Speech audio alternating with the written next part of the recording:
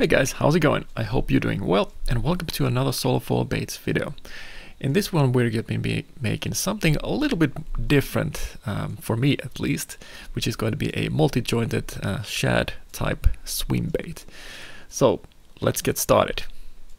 Okay, so what I have here is a piece of maple that I'm going to be using for this project, and this is actually going to be just a master that I'm going to be turning into a resin cast lure later on. But let's not get ahead of ourselves just yet. First I need to transfer the shape into this piece of maple.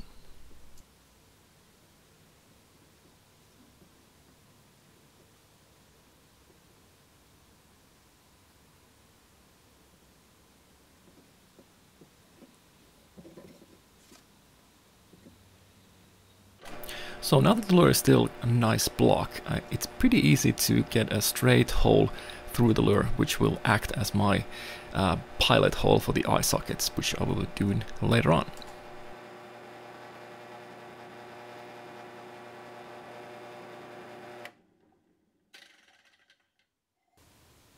So you might have seen me do this on other swim baits if you follow me on social medias and whatnot, where I make the tail section a bit more, should I say, fancier.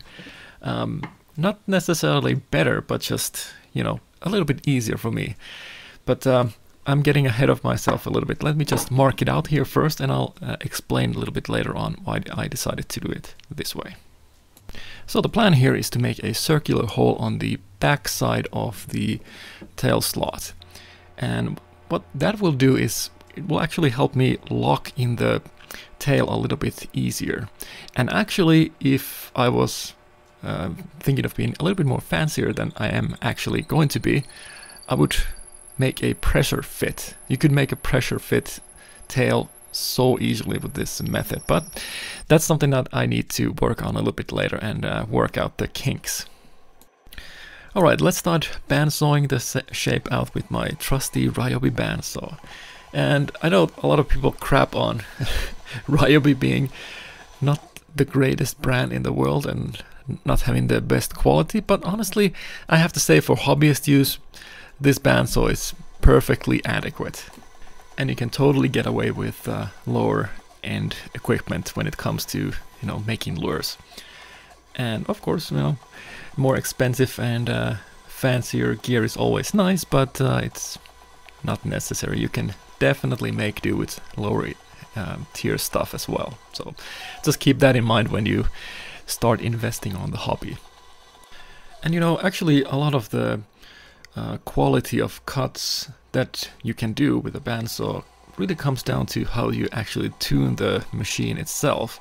So that's actually a very good thing to do on your equipment. Just learn how it works and go online and see how you're supposed to tune your equipment as well, because that has a lot to do with the quality of the cuts that you will be able to achieve with, well, any kind of tool, to be honest. Also at this point I should point out that working with power tools can be dangerous, and you want to make sure that you're safe when you're using these machines. So for example, I usually always wear some safety glasses, and of course I have quite long history when it comes to woodworking, so I pretty much know how these machines work and how they behave when they break. For example, like a bandsaw blade, when it breaks, it usually just falls into the pit, like the flywheel pit. Sometimes it might go over the table depending on where the breakage happens, but that's not very often, and I don't think that's going to be a big issue when it comes to these smaller hobbyist bandsaw blades. Maybe not so much when it comes to those bigger blades where you have like 2 or 3 inch of blade thickness, and yeah, it can be dangerous. So make sure that you know how everything works. Might not be a bad idea to go and take a course or go into a woodworking class, for example, and familiarize yourself with all these tools that I use in this video, for example. So now that I'm done with the bandsawing, you can probably see pretty clearly that the edges are pretty rough and they need to be sanded down. So I decided to use my belt sander and disc sander combo to get rid of those rough edges.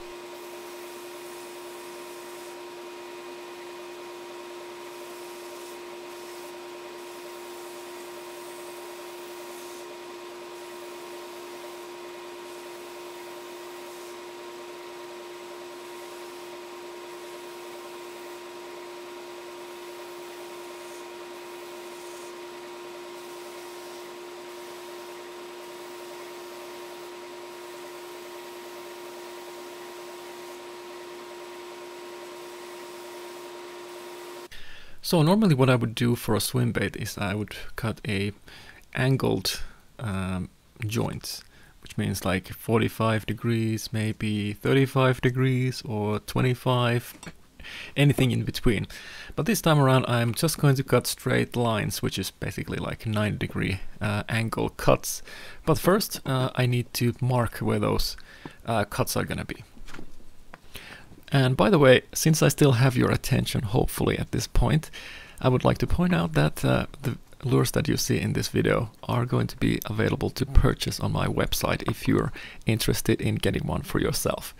And also there's going to be a extended version of this video that you're watching on my Patreon, and that's going to be almost 2 hours long. It's like 1 hour and 40 minutes of pure viewing pleasure. Or something. Anyways, just wanted to throw that out there.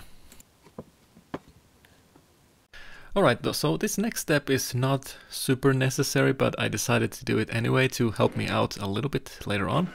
So what I'm going to do now is I'm going to make these kind of pre-cuts around the body of the swim bait.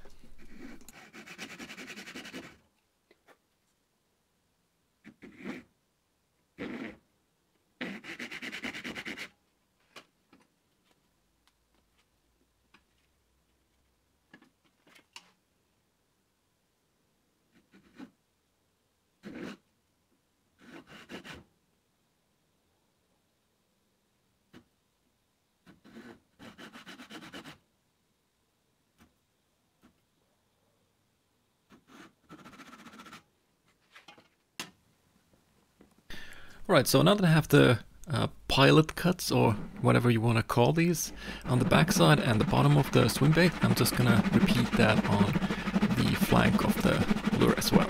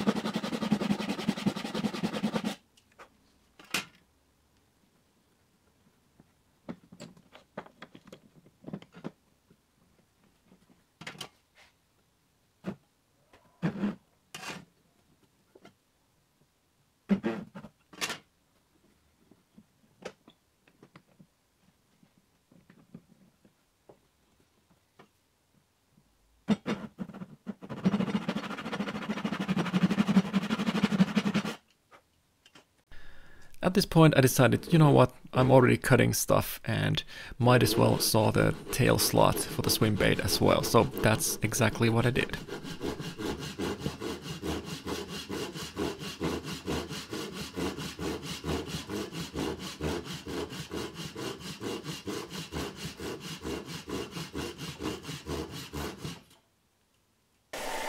This swim bait is fairly thin and I decided, you know what, I'm not gonna even bother doing any contour lines or anything like that. I think I'm just gonna be able to eyeball that and make it symmetrical just by doing that. And I'm pretty good at eyeballing at this point, actually. And you know what, I think when it comes to eyeballing, being slow and methodical is definitely the way to go. You don't want to start hogging off too much material, or else you're gonna end up with a lopsided lure, which is not what we want here.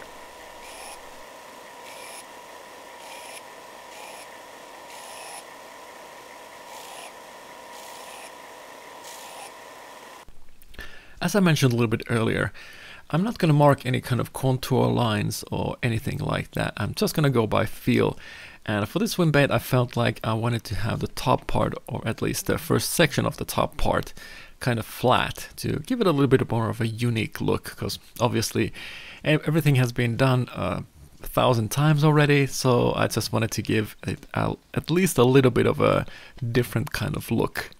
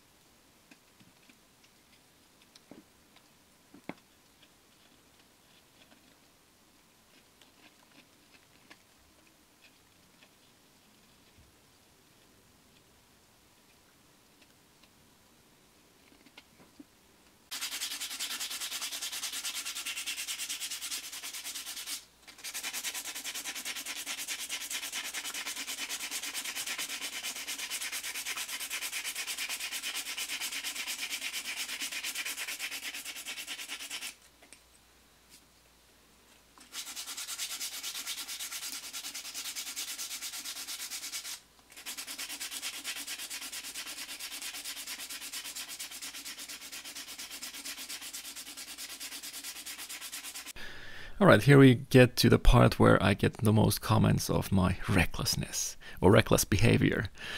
But this is actually a very stable and easy way of drilling a eye socket hole, at least for me personally. Obviously, if you are not experienced in this sort of thing, probably should not do it like this. But, you know, just throwing that out there. Be careful.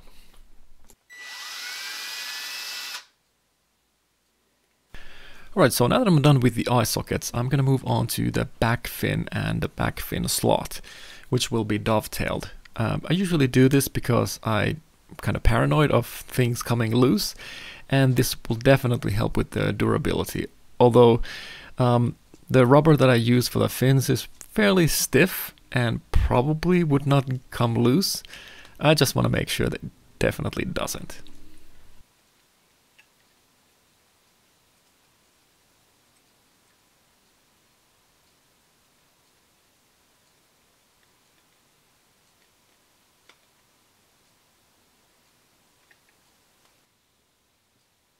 Alright, so now that the back fin slot is done, I actually didn't remember to record the last section of that, but yeah, there is a dovetail slot there now.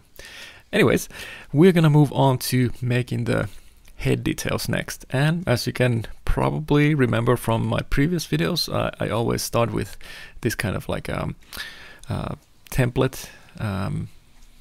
Actually decided to change up the position of the gill plates and the mouth and kind of the proportions a little bit more from the original thing that I drew.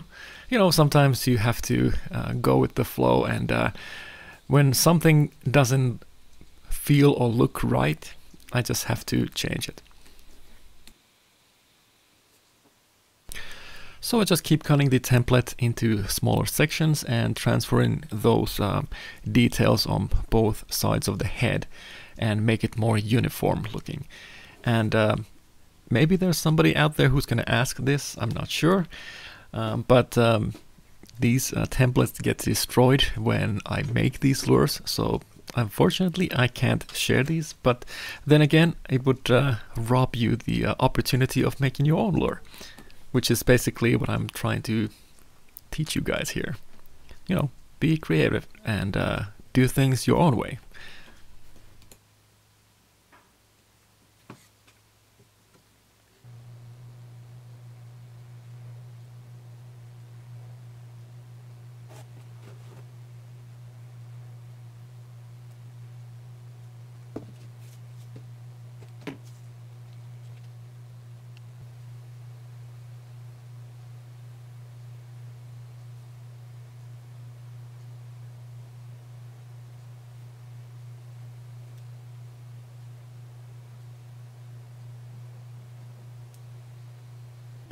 Alright, so now that we have the head details all marked out, I'm gonna start cutting them out. And I usually always use a hobby knife or utility knife, or whatever you want to call this. This is a 9mm snap-off blade type, and I just always really loved using these because they're super comfortable in my hand, and since I've been using them forever, they just feel like an extension of my arm at this point.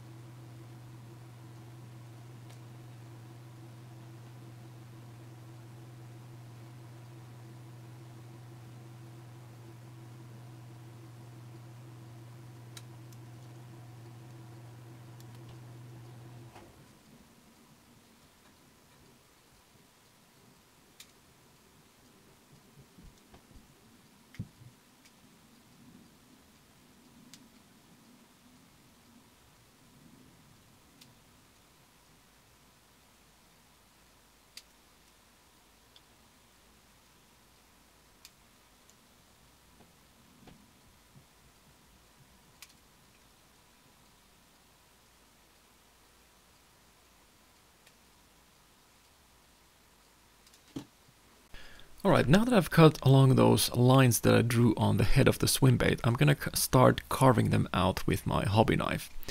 And I pretty oftenly get asked this question: how do I control the depth of the cuts and how to be more accurate?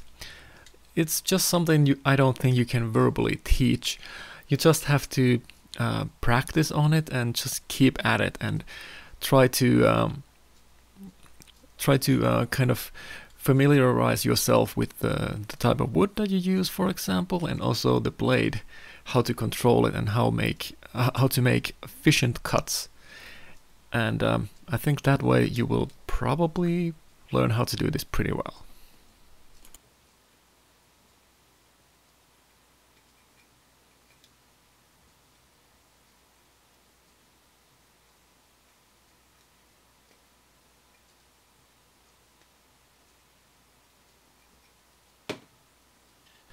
Now that I have the head details carved out, I'm going to start sanding them down and making those lines and all of that stuff more uniform. And to do that, I have these mini sanding sticks that I made purposely for this sort of thing. And yeah, they work pretty well. It's pretty easy to make one of these yourself. You just need a pointy stick, and then you just glue in some sanding paper on the bottom of it. And I think I have 150 grit on this particular one here. Next I'm going to mark out where the lateral line is going to be, and in order for me to do that accurately, I'm going to use the template that I had made for this swim bait. And now that you can see, this is completely and utterly destroyed after this, so no way for me to share this to anyone. But yeah, I'm just going to use this, and it'll be nice and accurate on both sides, which is what we want.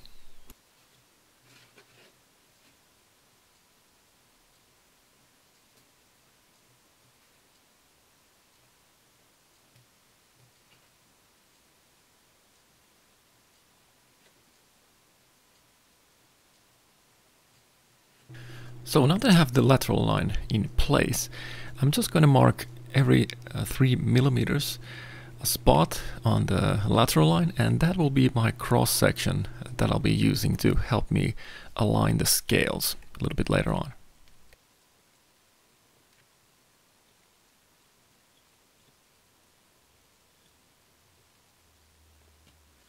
So maybe you have seen this on my channel before, where I use this tool to mark out the correct angles for the scale grid pattern. I did use that in the beginning, but I just didn't like how it looked. I think it has something to do with the flat surface and the shape of the lure, it just didn't look good. So I just decided to do it freehand this time around, and I think it worked out pretty well.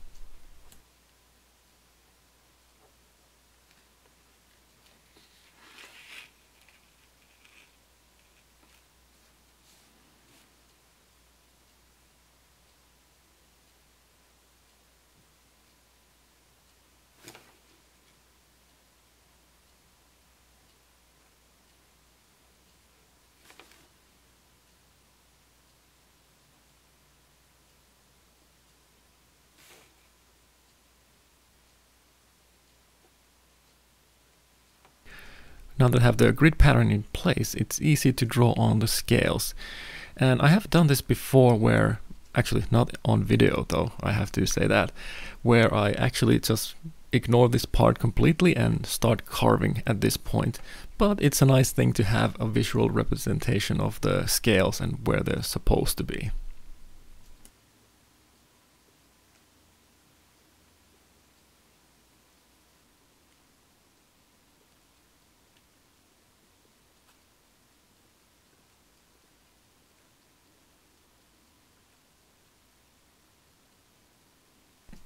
Now it's time for the tedious part of the whole build, which is carving out the scales.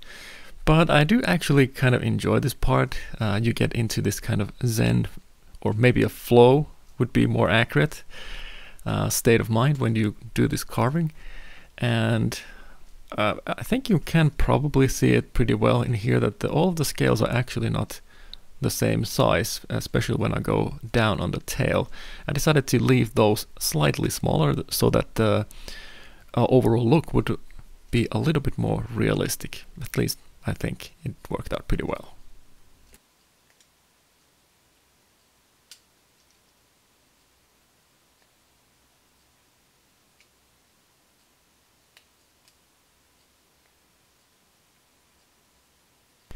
And here we have some never seen before macro scale carving, which I thought would be a really nice addition to showing you guys how to actually carve the scales like really close up.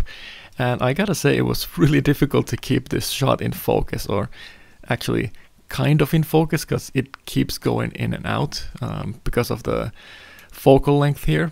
But I think it worked out pretty well, and you can see pretty well how I actually carved the scales out.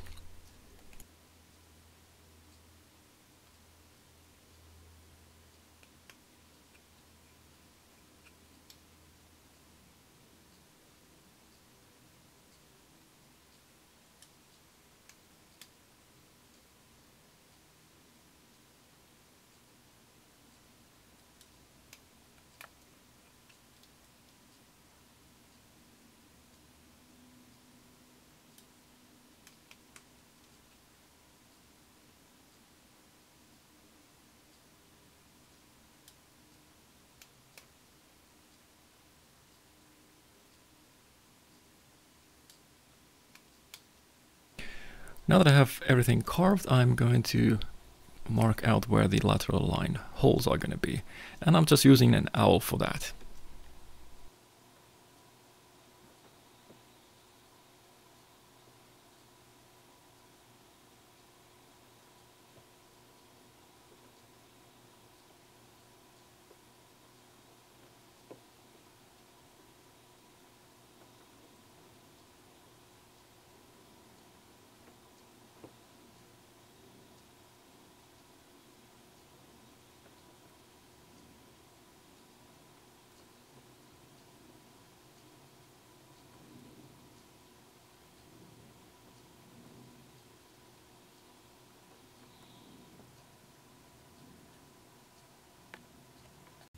Alright, so next I'm going to move on to making the fins for this swim bait.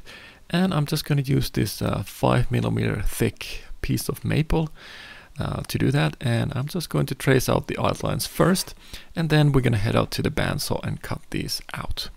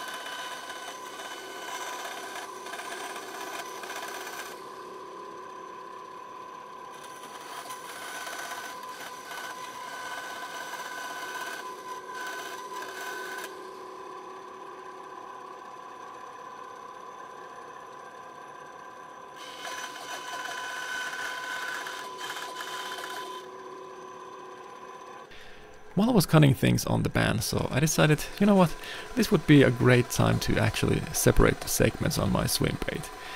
And I did this very, very carefully because any mishap here would cost me a couple of months of work, which would suck real bad.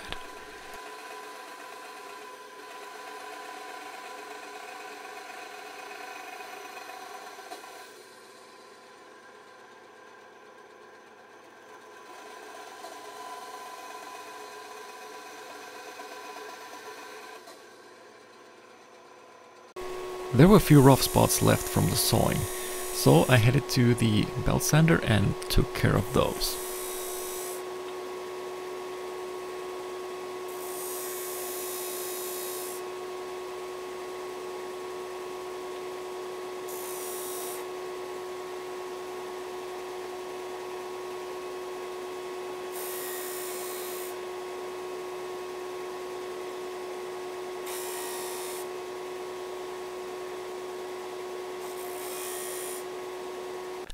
Alright, so let's get back to the tail. So what I have here is basically a kind of a fancy tenon, which will go into this mortise, or I'm not sure if you could call this a mortise actually, because it's an open design. It goes through the swim bait. I don't know, maybe there's somebody out there who's going to correct me on this, and you would be right to do so, because I'm not really sure. Anyways, what I have here is a peg that I've rounded off and shaved one of the sides. This will attach to the tail itself with some super glue.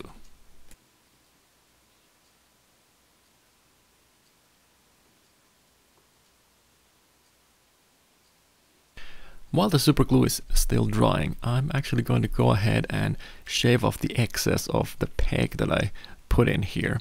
And that will correspond nicely with the curves of my tail section here.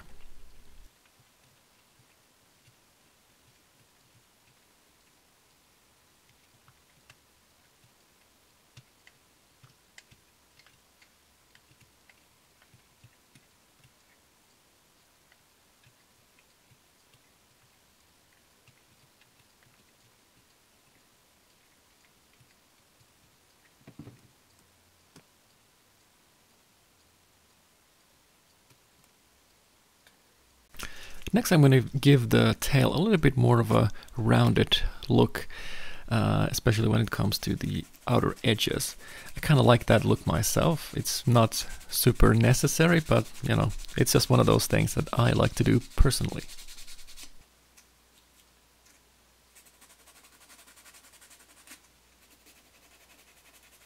Alright, so moving on with the tail.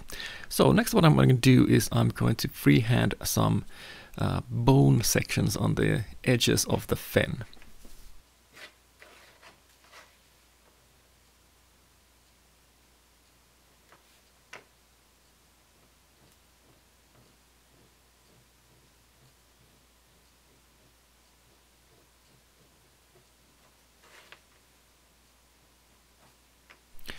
Here I'm starting to carve out the bone sections that I was talking about a little bit earlier there. And this is basically exactly the same that I did with the scales and as I did with the head details. Except this is a little bit more easier.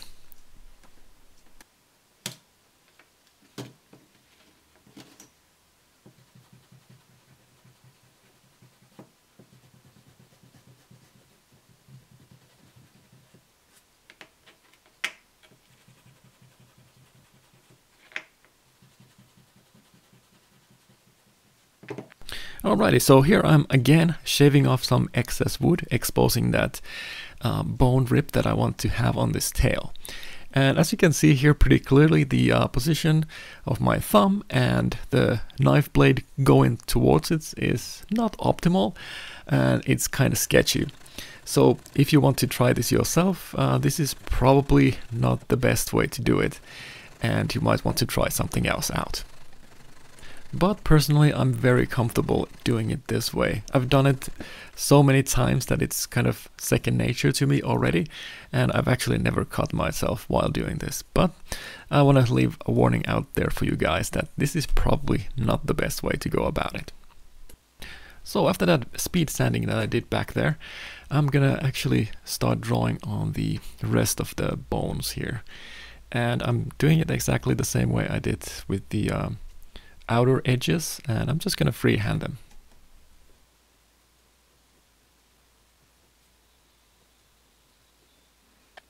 Here's a little trick for you guys who want to do this kind of carving. So you see that my blade is extended quite a bit from the handle, right? So there's actually a reason for that. This allows me to have a lot more control over the cut itself, because the blade is able to flex a little bit. This is something that I do quite a bit. It's one of those really nuanced things that I don't think anyone ever mentions in anything really. But it's something that I do quite a bit, and it really helps you to be a little bit more accurate when you do this kind of like curved cuts. It doesn't really work on scales or anything like that. For those you need a little bit more stiffer action on the blade itself, but for these kind of cuts works perfectly.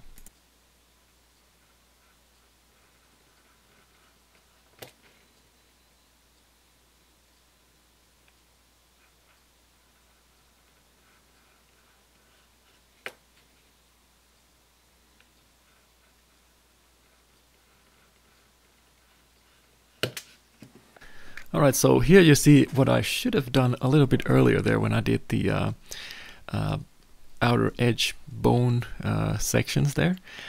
I'm actually holding it properly as you should. So if you are just starting out, this is a really good position to have when you do this kind of carving.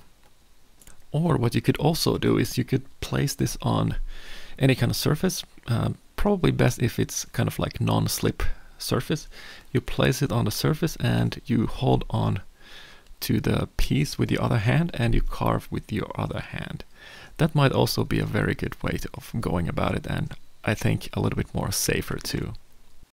I'm pretty decent when it comes to carving out details, but still sometimes there's a little bit of rough edges exposed and I want to make them look a little bit more uniform. So that's when I bring out the sanding stick and sand these surfaces with those. And I think, like I mentioned before, the grit I use here is 150, but sometimes I do go all the way up to 400 if I want to make sure that I get just tiny amount of material out.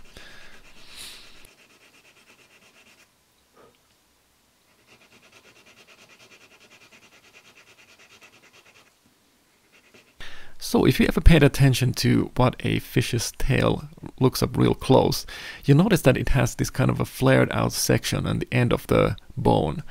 And that's what we're doing next. I'm just going to draw out this little piece here to help me do the cuts here again. And this will be our kind of flared out section, which won't look hyper realistic or anything like that, but it will give a nice extra added bonus detail.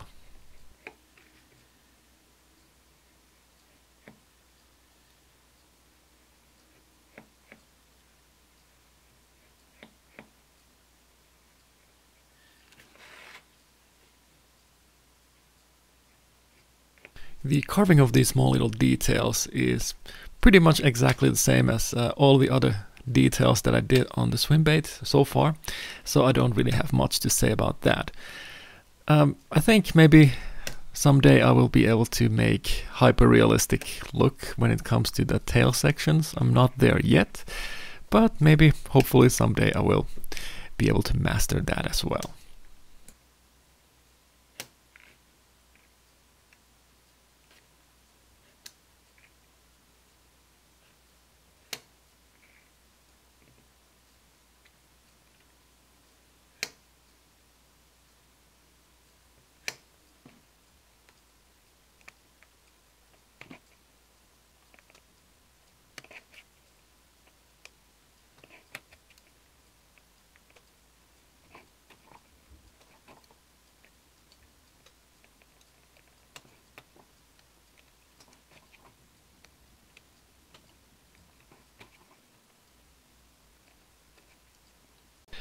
finish off the carving with a diamond file, and this is kind of like a triangle shape, which will allow me to go deep into the cut and make this look a little bit neater.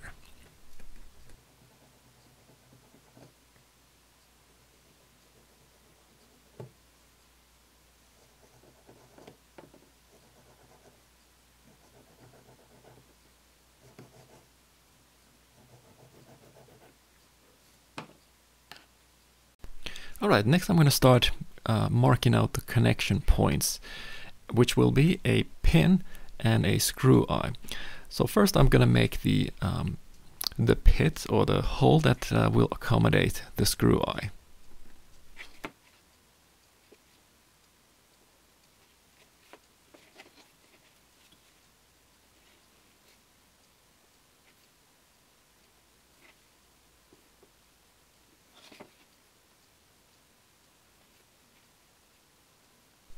So I marked on both sides of the segment exactly where the pinhole is going to be, and I'm just going to use this owl now to mark out the center of those points.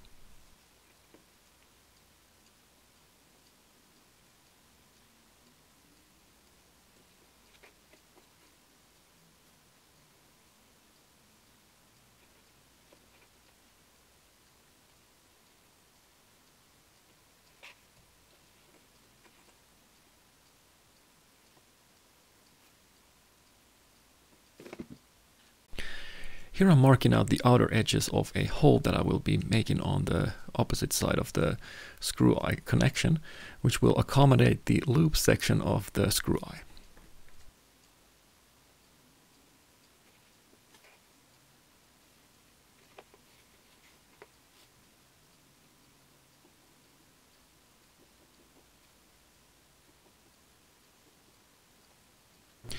In order for me to get an accurate depth on the holes that I will be carving into these swim bait sections, I figured it actually might be easiest for me to just drill them out with a drill first, and then use a Dremel to take out the middle piece.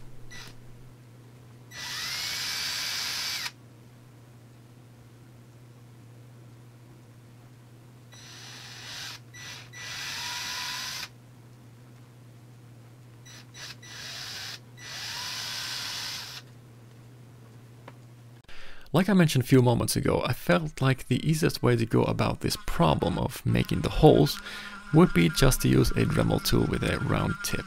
And this tip is actually slightly thicker than the gauge of the wire that I use for the screw eyes, which is kind of what you want, because you will need to have a little bit of movement on the joint itself so it won't lock up so easily.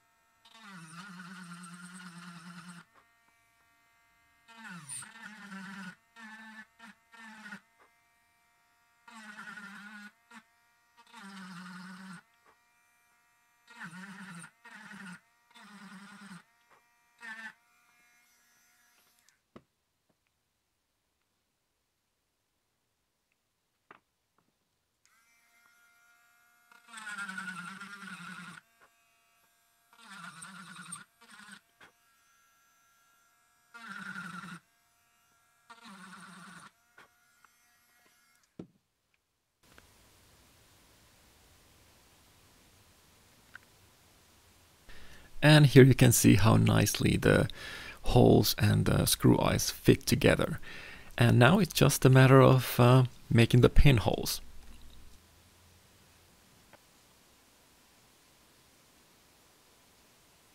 I start by using the screw eye on the opposite side to mark out where the pinhole should be.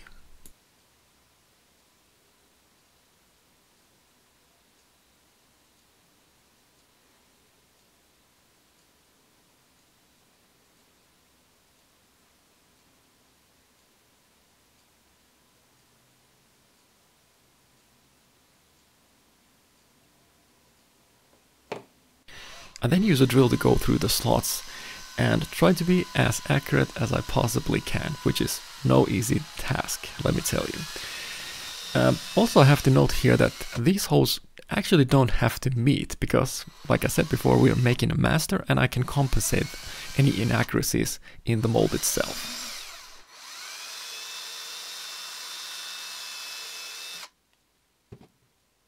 Alright, so our master is almost done now, and we just need to add one more little thing, which is going to be the position of the hardware, meaning the internal wire harness and whatnot.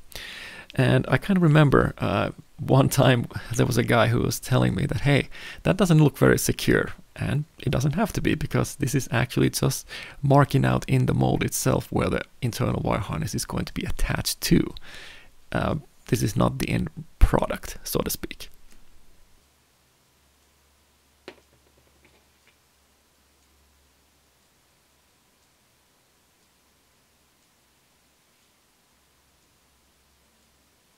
Alrighty, let's get back to the garage and start making the mold box, which is something different that I haven't done before, because I usually always used Legos in the past.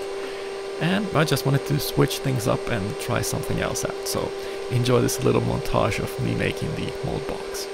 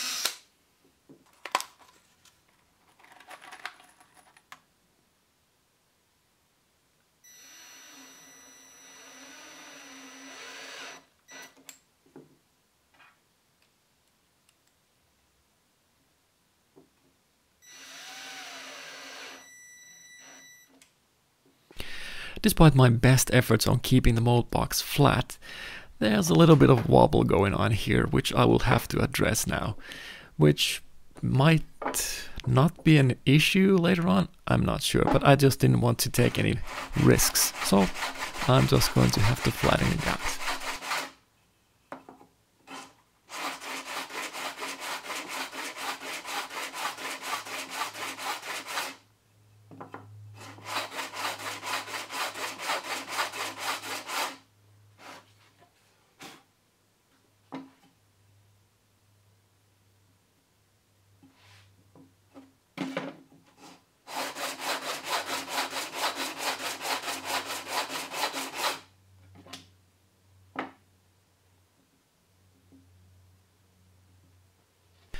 When I was filling out the mold box the first time, I noticed that, damn it, I don't have enough mold clay, which led me to go to the garage and cutting out a piece of particle board that I will now just put on the bottom to give me more volume.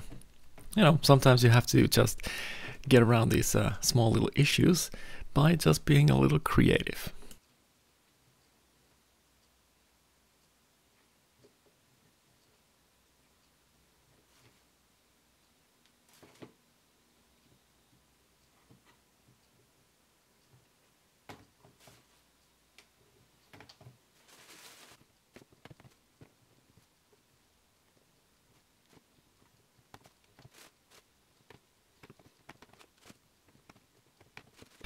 I've always struggled with making the mold boxes completely flat, and it's kind of nice to have this rigid structure to help you out with that, with nice thick walls to boot. But while I was doing this, I also realized that, you know what, I could have just flipped the Lego mold box upside down, and that would have also helped me out with getting the surface completely flat. Oh well, at least I had fun making this box, so I have no regrets whatsoever. Just as I was about to put the mold master into the mold box, I realized I think I might have some issues here.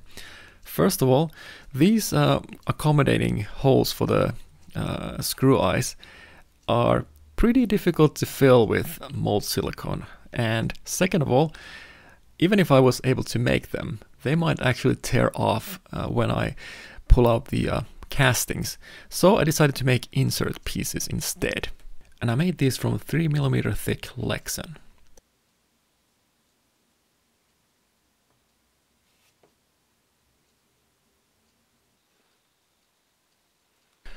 Now that I have the issues taken care of, I can start excavating the hole for the mold master into the mold clay. But first I'm going to mark out the outlines of my swimbait into the mold clay.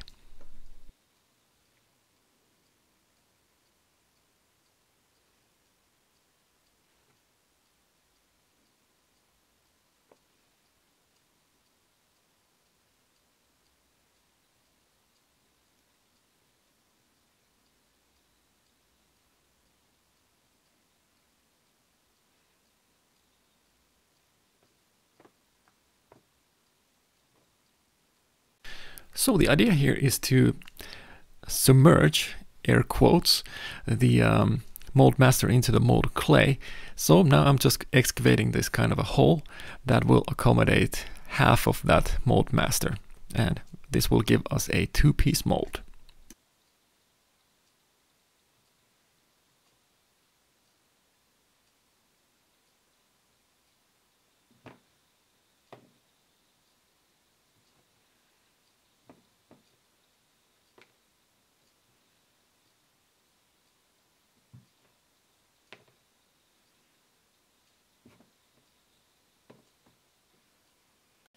Here I'm placing the mold master pieces into the mold and pressing them down so that all of the hook hangers and line tie are going to be halfway into the clay. That will make sure that this is halfway in.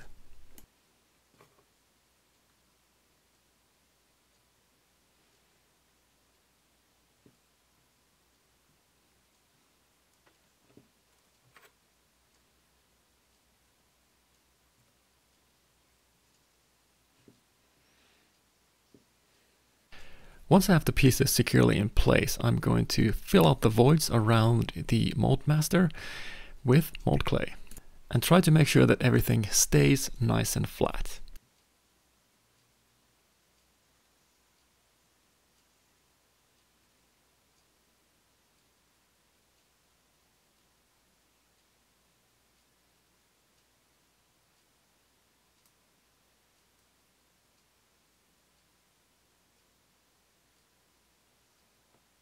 Alright, now I'm adding pieces that will act as my pore holes, which is kind of fancy and a thing that I have started to do recently.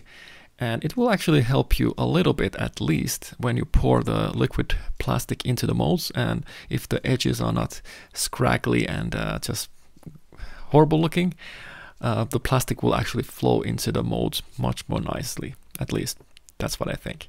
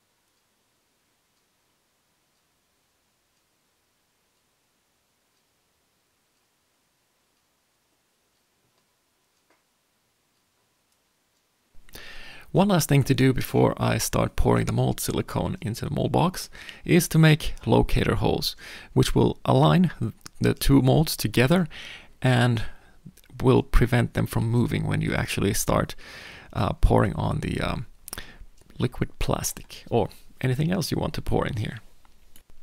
Alright, for this mold I'm going to be using Mold Max 30, which is my go-to mold silicone. I've been using it for a long time now and it's just really reliable and just works.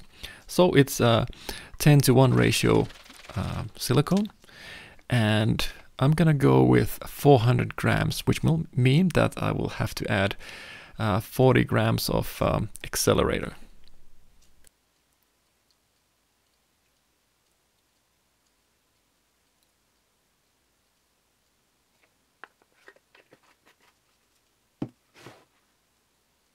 And with any silicone, you want to make sure that you mix the accelerator and the silicone very thoroughly together so that they will actually harden later on.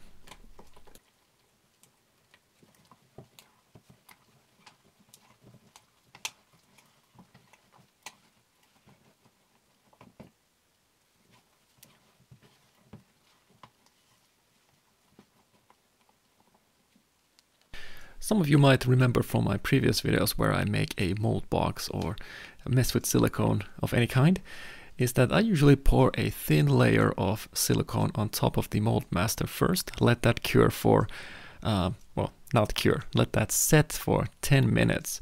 That will help all of the bubbles burst around the master, and then I will actually just add the rest of the mold silicone into the box.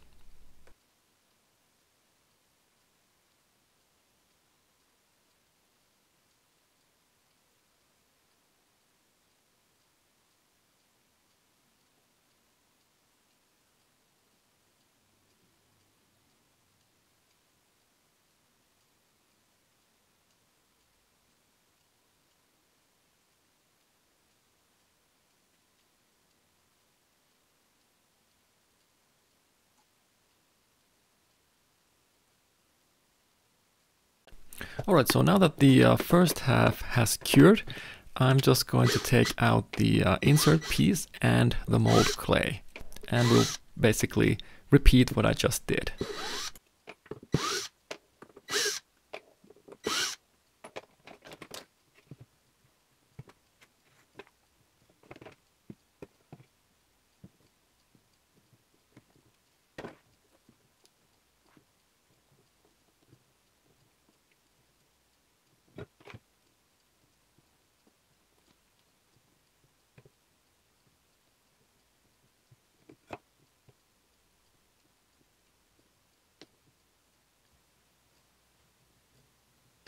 It's crucial to get all the mold clay out of the mold box, because if you don't, these will create voids later on and you will get horrible looking castings. So make sure that you get all of the mold clay out of the mold box.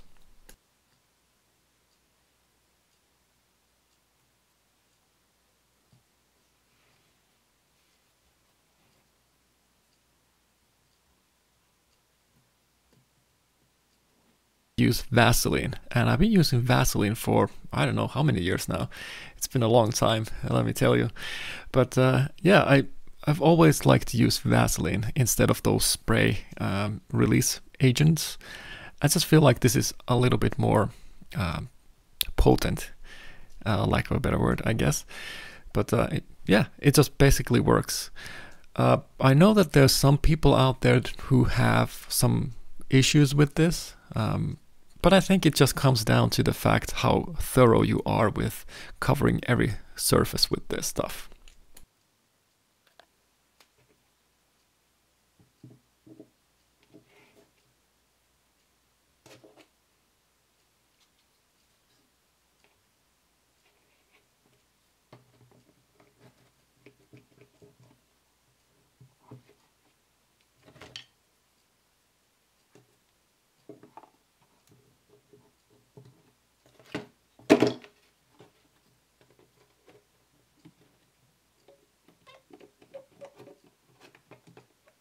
Alright, so now that the other half of the mold silicone has cured, it's time to take the mold box apart. And this is always a nerve-wracking process. Before pouring the rest of the silicone, even though I've been doing this a long time, make sure that sometimes you just mess open areas and you get pinholes or a little bit of something like that, and it's really frustrating. The mold silicone thankfully this time around every little crevice that you have here, drastic and sometimes you don't want what you want.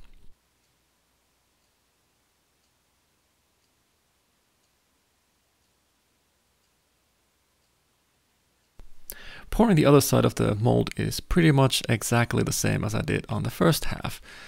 I just always try to keep in mind when I pour this that I don't pour directly onto the mold master, because that might create bubbles and you kind of don't want that to happen. So I usually always try to go on the sides or up area where I don't have a piece of mold master sticking out.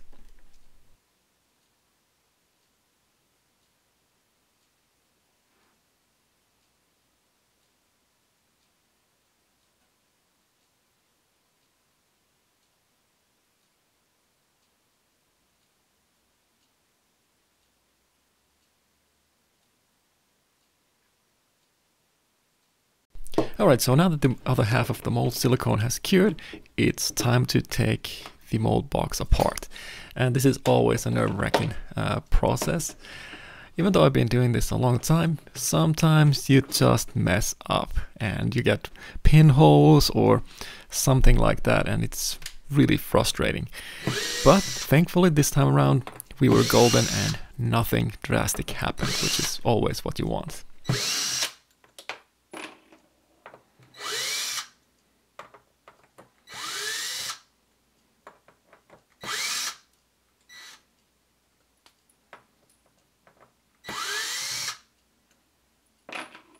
I gotta say, it might have been a good idea to actually line the inner part of the mold box with something clear and sleek, like packing tape, for example. It might have been way more easier to tear this box apart if I did that, but I didn't. But in the end, we were victorious nevertheless.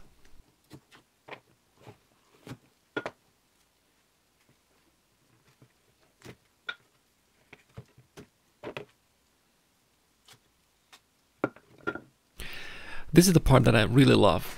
It's always so much fun opening up a new mold box and seeing what you did. And it's also very, very frustrating if something went wrong. But thankfully, like I said, we were golden and nothing drastic happened this time around, which I'm very happy about.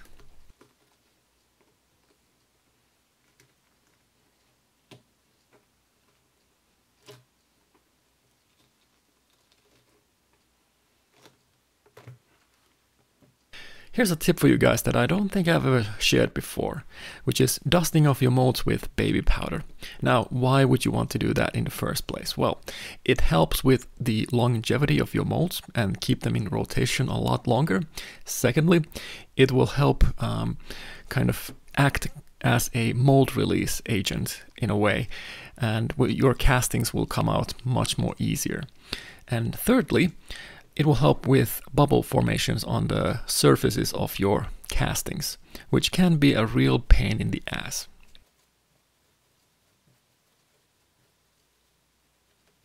Alright, so now we're finally ready to do some castings.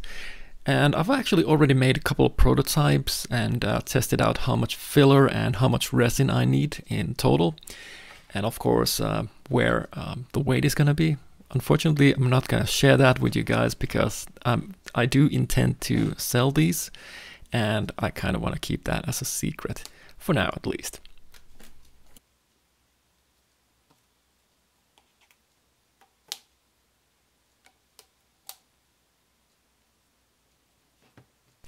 So for this casting, I'm using a Smoothcast 300, which is a very fast acting liquid plastic. It has a demold time of 10 minutes, so you really have to hustle with this stuff.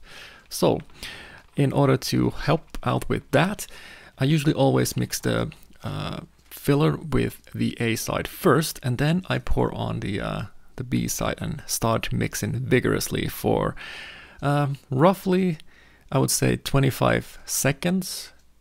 Usually you can start feeling that the mixture is getting hot, so that is the time to start pouring. And like I said, you really have to hustle with this stuff.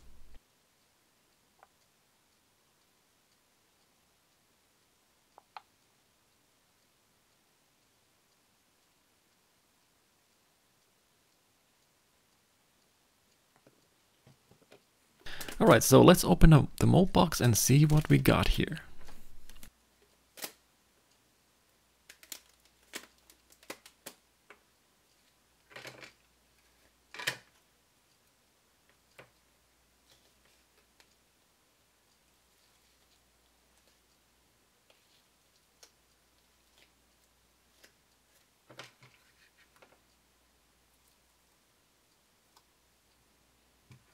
Alright, so here I think you can see pretty nicely how the pin and those insert pieces work. So firstly you have to take the pin out, and then you just kind of wiggle those Lexan insert pieces, because they do kind of want to stick. So a good trick here would be to use a mold release agent, like for example what I used here is Vaseline. And of course you gotta love the perfect holage, which is, yeah, so nice.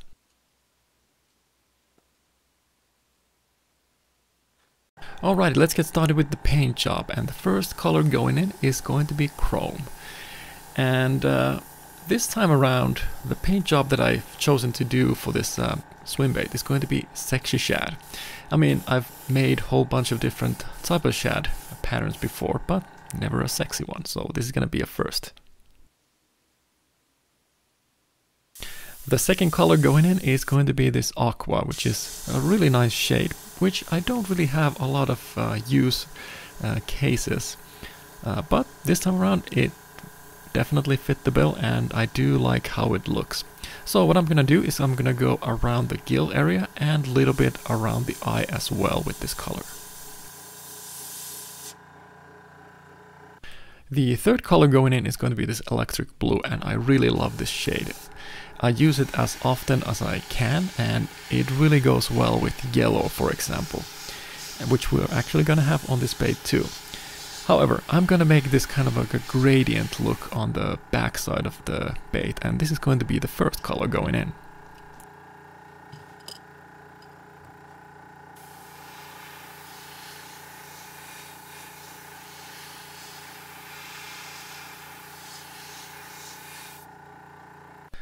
To achieve that gradient ombre look on the back, I'm gonna spray this color shift purple paint on the very top side of the back.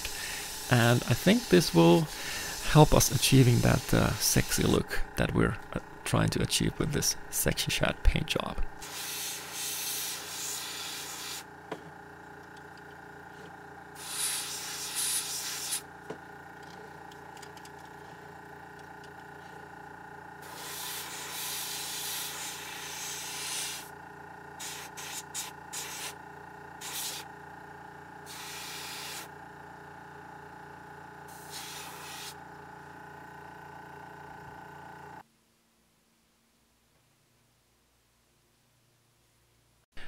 pretty much every single sexy shad paint job that carries that moniker always has this yellow stripe on the flank. So that's what we're gonna paint next.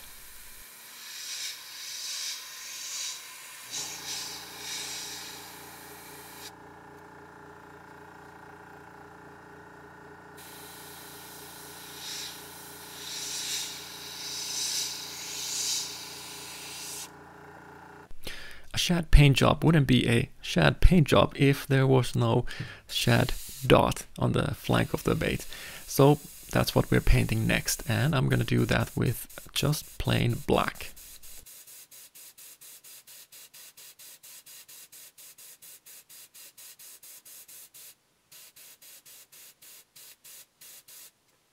Alright, I'm sure that many of you noticed that, hey, you didn't do that wash technique that you do in your other videos. What's up with that? Why not? So that's what we're actually doing right now. I decided to wait a little bit so that I have the back color already in place, because I think it will make the wash technique look a lot cooler.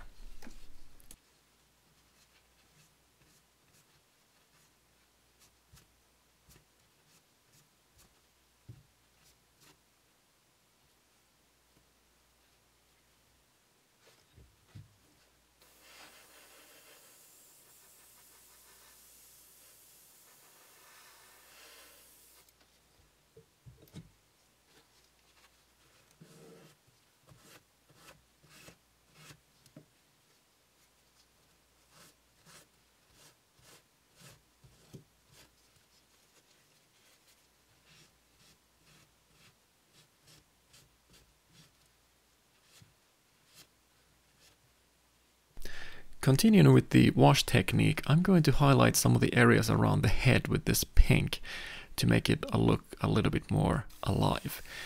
And yeah, basically exactly the same thing I did with the scales. The ratio of water and paint is roughly around, I would say, 75% paint and rest is like water. I wanted to add a little bit of randomness around the head of the lure with this yellow. And I'm just going to kind of do this stippling technique and spray various areas and try not to overdo it, which is really difficult sometimes not to do. But I think I did a pretty decent job here, making sure that I didn't overspray stuff.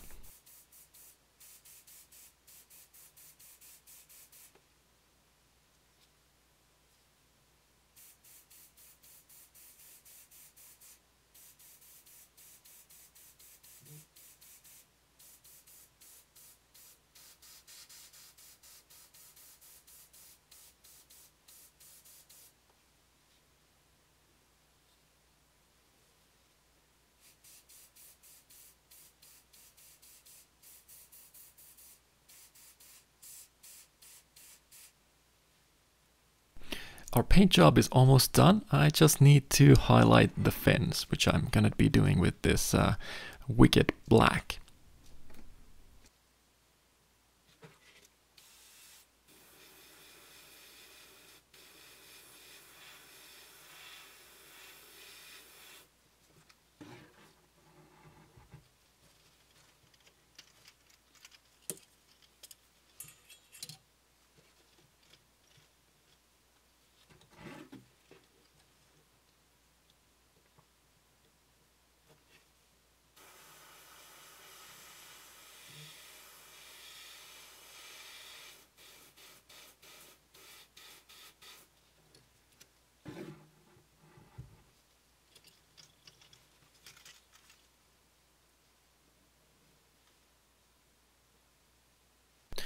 As you can see, I made quite a few of these shad swim baits, which will be available on my website by the time this video drops, pretty much. At least that's what I'm aiming for. But yeah, anyways, right now what I'm doing is I'm going to be gluing on the eyes with 5-minute epoxy. That's the first time I'm actually using 5-minute epoxy in this video. Shocking.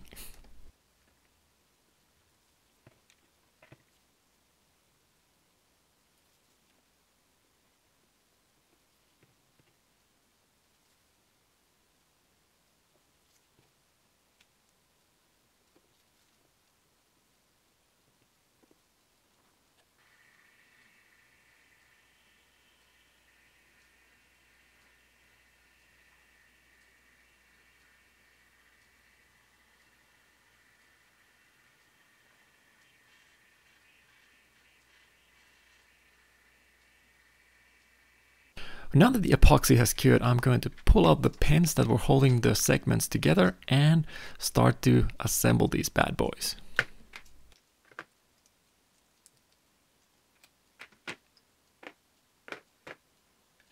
The unfortunate thing about epoxy is that it kind of wants to go everywhere, and which is a good thing, but in this case not so good, because I have to trim a little bit of this stuff out, and it would be nice if I didn't have to do this, but you know, it is what it is.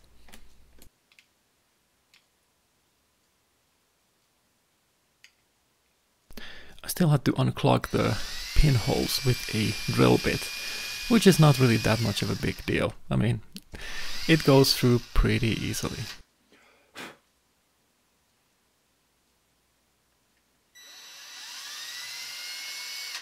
When I was tuning these swim baits, I noticed that if I turn the screw eyes all the way down first and then go 3 half revolutions, I would get the best swim out of these things. So that's what I'm doing right now.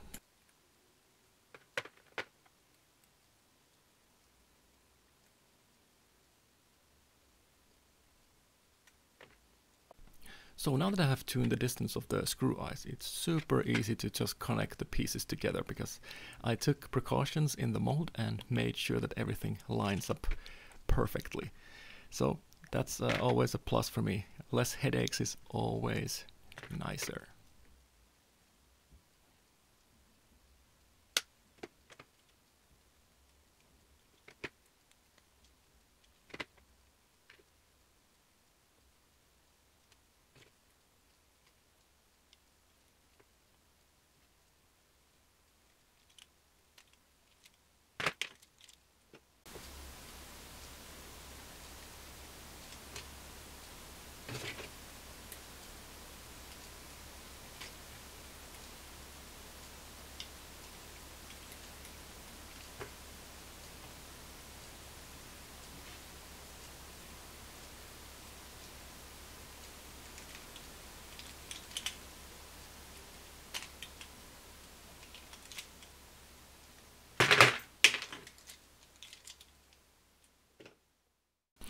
Alrighty, so now that the lures are done, I'm gonna give you guys a little bit of a pan here up close first, and then we'll have a fuller look on the lures a little bit later on. So enjoy. For those of you wondering about the specs of the lure, or lures actually, the weight is 45 grams or 1.58 ounces. Length is 15.5 centimeters or 6.1 inches. I'm sure you guys are also wondering, how do these things swim? I mean, they look good, but you know, I gotta know, how do they swim? So let's head out to the bathtub and let's have a look. As you can see, the body movement is quite spectacular and very fishy, if I say so myself, and I do. I'm very happy with how everything came together on this swim bait, and getting this done was a Herculean effort, to be honest, because I was working on this on off hours after work, and getting this thing done was a really big effort on my part. So hope you guys appreciate the effort that I put into these videos. Anyways, hope you guys enjoyed the video. Like the video if you did, subscribe to the channel for more content like this, and also you can support me on Patreon nowadays too. Like I mentioned earlier, there's going to be a longer version of this video posted in there. And finally, as a bonus, I wanted to include the other colors that I painted during this swim bait session for you guys to check out. So hope you guys enjoyed. I'll see you on the next one, whenever that's gonna be. I actually already have a good idea what I'm gonna do next. It might be a swim bait. Not sure yet, but we'll see.